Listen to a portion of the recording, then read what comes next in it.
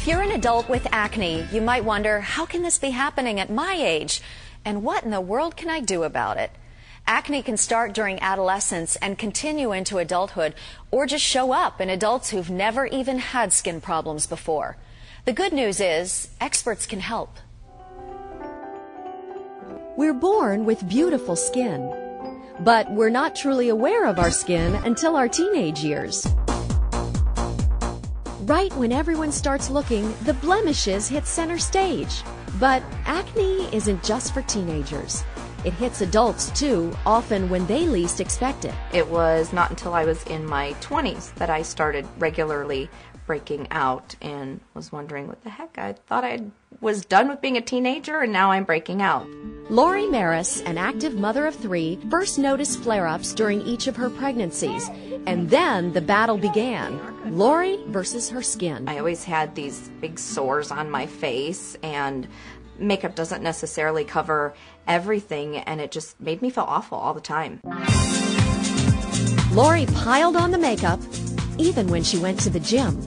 I was really bad in my 20s and all of that, going to bed with makeup on, and so I thought, well, maybe if I start washing my face regularly, that might help. You drinking your water like I told you? Drinking more water. I had somebody tell me, drink more water, that'll clear your skin up. And I tried a lot of the over-the-counter medications. They didn't work, so finally I went to my general practitioner for some treatment.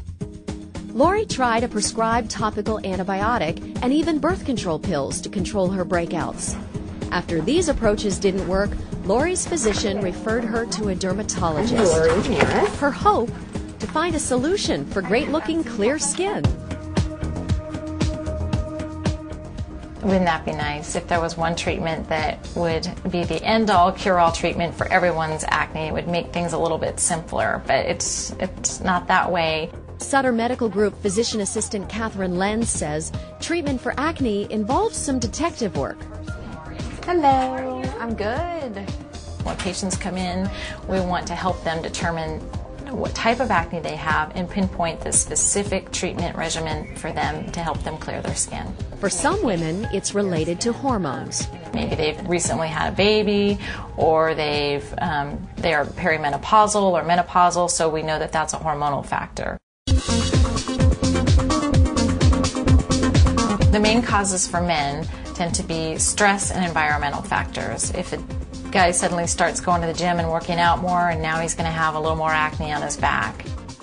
And in other cases, the acne can be traced to a buildup of bacteria that's found on everyone's skin, but usually in smaller amounts. Once the type of acne is diagnosed, Catherine prescribes the treatment, anything from retinoids, antimicrobials, and antibiotics to hormone therapies and strong oil-stopping drugs. These medications are very powerful, so I like to make sure that they've tried other treatment options before we begin this therapy.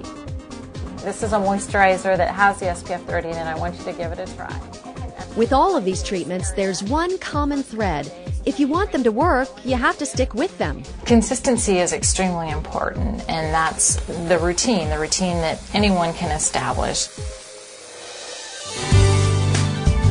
It turned out benzoyl peroxide, along with a topical antibiotic, did the trick for Lori, and now she's one of many patients who enjoy life-changing results.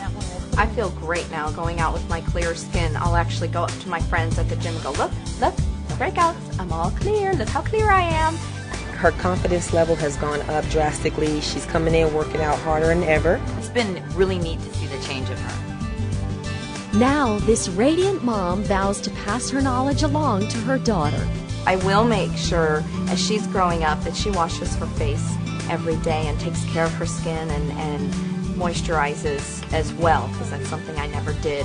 I think a lot of people think that they've got to live with this. This is the cards they've been dealt, and they're not going to be able to get rid of it, and they absolutely can't.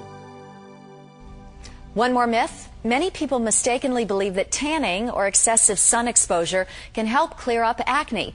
But in the long run, tanning often makes acne worse.